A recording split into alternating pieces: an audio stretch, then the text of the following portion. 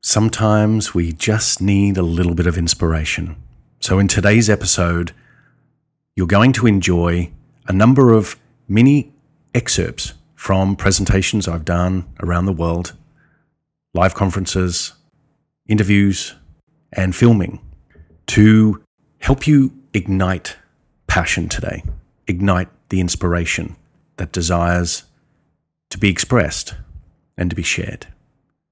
So enjoy these little mini clips, dive in, lean in, open yourself to greater potentials, to the possibilities that always exist, that exist right now, and vibrate within an inch of your skin so you too can discover limitless. Enjoy this compilation and welcome to the High Performance Consciousness Podcast. The number one thing is to awaken the consciousness of the planet. To help people realize how powerful they are, how incredibly gifted they are, and how incredible the use of imagination is in changing one's reality. And with that, our whole world changes. And it changes not at a very slow, big, heavy wheel grind. It changes very quickly. The more people that can wake up to their own power, wake up to the inner game, the whole game we call life changes very quickly. They don't know how to own their own power because for so long they've been taught that their power lies outside of them, in the permission granted, not granted from other people. So we look to society, family, religion, institution, education, governments. We look to all of those institutions that are outside of us for permission to grow, to change, to create, to evolve. And yet all of it is contained within us. And it's all contained in the imagination. Because if we can imagine a world that is different, and we can impress that imagination upon our subconscious at night, every single night as we go to bed, then our waking day and our daily ritual and our daily routine will take on a new glimmer and a new glamour, and our lives will seemingly change overnight because we now own our power. We now give credibility to our imagination. We no longer give away our power to allow other people to do our thinking for us. That's how we leak energy, and that's how we lose control of our life, and that's how we end up fighting for survival and living in a very narrow band of income, opportunity, love, peace, and joy, because we give other people permission before we give ourselves the same.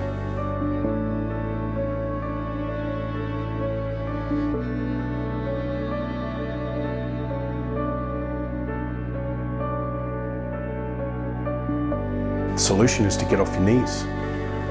Get off your knees and own your power. And how you own your power is you call your light back in. For every person, place, animal or thing, any event and circumstance that you have placed outside of you and said it was outside of your control, bring it in. Bring it in and own it and say you can make that change. And you make the change by imagining a better outcome. Essentially, you dream a better dream.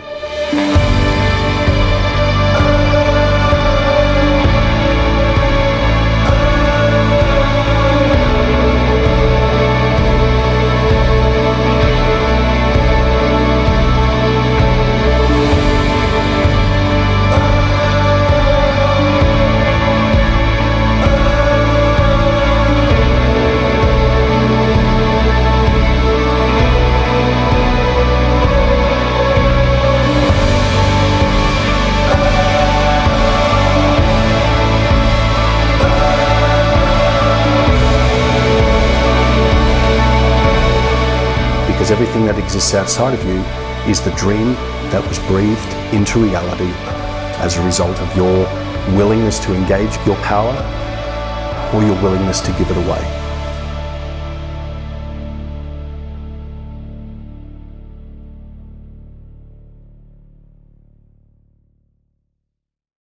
It takes 5% to steer the ship in a new direction. based on, you know, mechanics and consciousness as it's starting to change and shift, and the tipping the scales of personal awareness. You know, because we live predominantly trapped in a time-based matrix, we look at days, weeks, months, years and decades as a long time, when in fact, through the cycles of ages, they are not even the freckle on the back of a giant. You know what I mean? Like, they're so inconsequential. It's the same as imagination. For you to change your reality, it may seem like a huge task, a monumental shift, but all that it is you observing the other side of your own universe. And in that moment, you are presented with the information that always has existed on that side of the universe. Just keep visiting that. And so as you do that, then that ripple effect, you become the pebble in the pond, the pearl in the pond. So the ripple of impact, the ROI, means that the 95% starts to awaken. And they start to awaken not because you are, you know, gathering other musicians and going to the peaks of every major continent and singing a new tune, as it were. You're actually vibrating differently, exactly where you are in the now, which then sends out a pulse that we are all connected to, cellular-wise, neurologically, deep within our hardwiring of DNA. And that little beacon just hears it and it responds. And one by one, thousands by thousands, they wake up. The journey of awakening is the self. And inside the self, as we come to understand, there is no other. So us doing traveling is because we love to travel. It's because there is an adventure and an excitement and an intoxication that comes with interfacing with different culture, different language, different people, different belief systems. That's how we're acquiring information, but all the while we're the bees pollinating all the flowers while the flowers are pollinating us. It's the same. There's a deep wound in the consciousness of people. And that wound is not an economic wound, it's not a physical wound, it's not a psychological wound, it's a spiritual wound. The spiritual wound is that at our depth we feel separated, we feel alone, we feel like we need to climb our way back to wholeness. We need to find our way back somehow to our sovereignty, to our power. But inside of that, we're actually scared. So there's a fear of being reconnected. But both of those, separation and connection, they're both part of the grand illusion, because we're never separated and we're never seeking connection, because we are always connected. So the spiritual wound of man and woman, that's what drives us forward. To seek better, to seek deeper, to seek quality over quantity. That's why we do business. Not for money, not for fame, not for direction, not for power, not for opportunity. We do it to find ourselves. And we find ourselves in community, because who we bring to us are ourselves.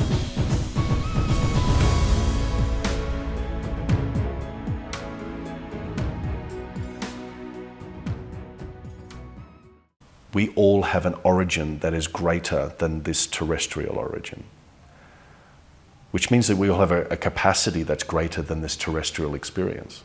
And so as we seek to embody our potential, fulfill our life desires, it's about embodying the supernatural. It's about embodying the super in the self. And the super is the higher, it's the more expanded. From the perspective of rising and shining, you know, most people, regardless of what industry, what business, whether they're in family, bringing up children or wanting to start a family, it does not matter.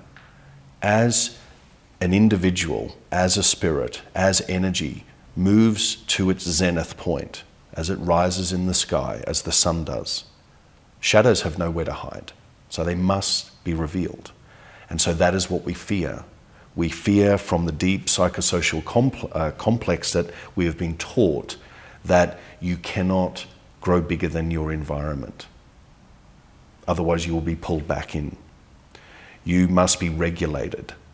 You cannot create extreme disruption to the point of breaking the system, meaning the person next to you, their old way of thinking or their current way of thinking, all the way up to organizations and, country and world culture.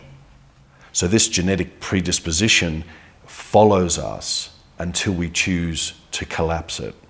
And how we collapse it, you must be prepared to shed your garment. You must be prepared to change your identity. You are still a soul. You are still an energy-rich experience within the cosmos. But what a lot of people, most people, are afraid of as regarding change or transformation is the old world that I am attached to that has contributed to building and maintaining my identity will be disrupted. And I do not know how. I've never been taught on how to deal with the fallout of that, because I care for the people that are in my life and I want them to come with me. And in wanting them to come with me, there is this element that I need to save them because they cannot see. But in you wanting to save them, you are the blind leading the blind. Your change, you transmitting a new frequency, making a shift, changes them. Your presence is the key. You only need to think of them, action at a distance. Have them in your awareness, and little by little they will shift. Words are the least reliable form of communication. Your energy precedes you. So set the example by vibrating at tone. You are the tuning fork for humanity. And the way that you get to experience that and to help expedite that process is through business or through family or through community. They may not know consciously that it does. So this whole notion of tribal shaming, this whole notion of generational change, it's real because it's encoded in the sequencing of our DNA and the expression of our DNA in protein synthesis and also in chemical, biological, and the whole functioning of our body and our living experience. But it changes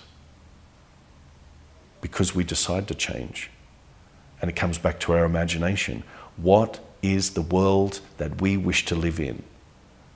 My favourite movie of all time is the original Willy Wonka and the Chocolate Factory, Charlie and the Chocolate Factory.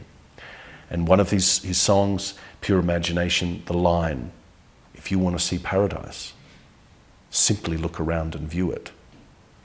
Which means transcend the hologram that you see. Which means if you do not see with your own eyes that which you want to, then through your imagination, change what you want to see and believe in that. And that is how we change the world. It's like a movie script. Like a movie script. And that's how we change the world. Boom. Yeah. Wow. We are broadcast to this physical instrument.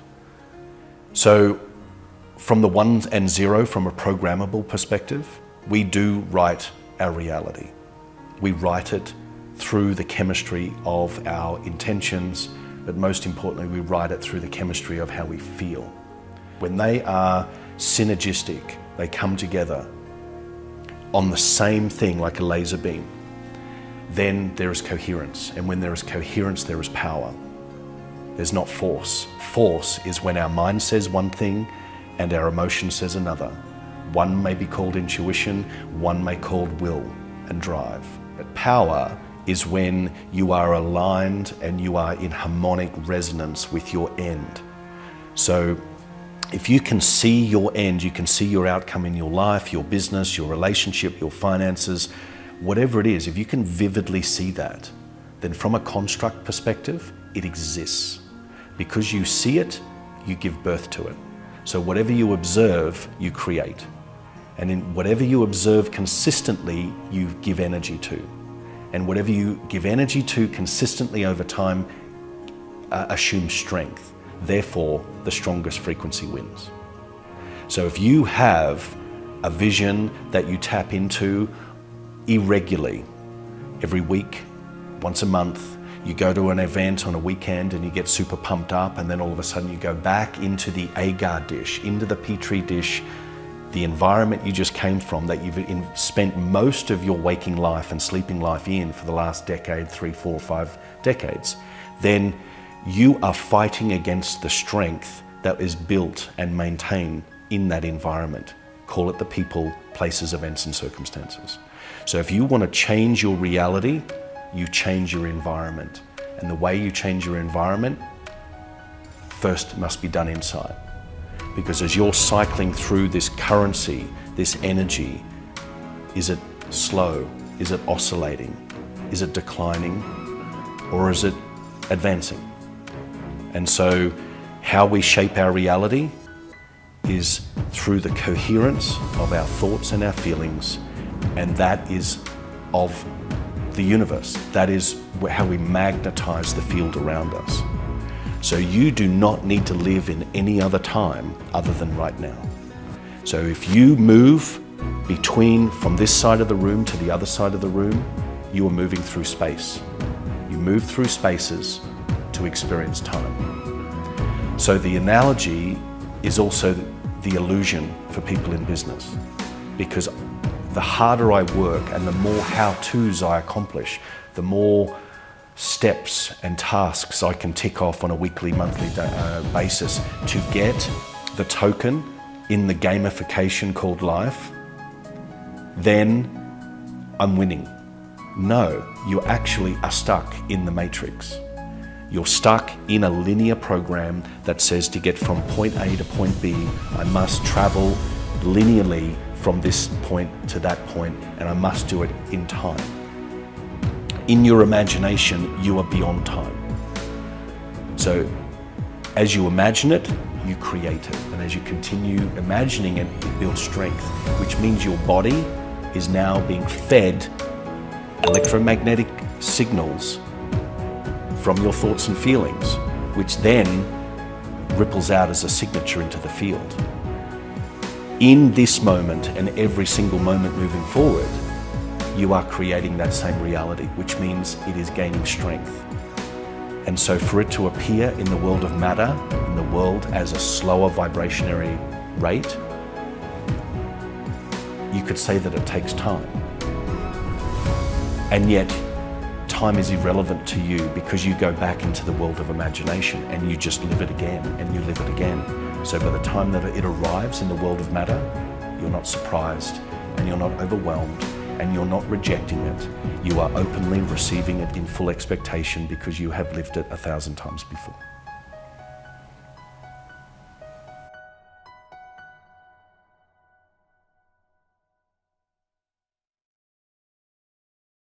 Well, if you made it this far into the episode, I hope you enjoyed those little vignettes of inspiration. Go back and listen to it as often as you like, and pay attention to the feelings that move up inside of you, the ideas that are sparked from moment to moment, the new clarity that is birthed with your ever-expanding awareness. So I hope you enjoyed it. I enjoyed putting it together with you. So from me here to wherever you are in the world, remember to dream a better dream. See you in the field.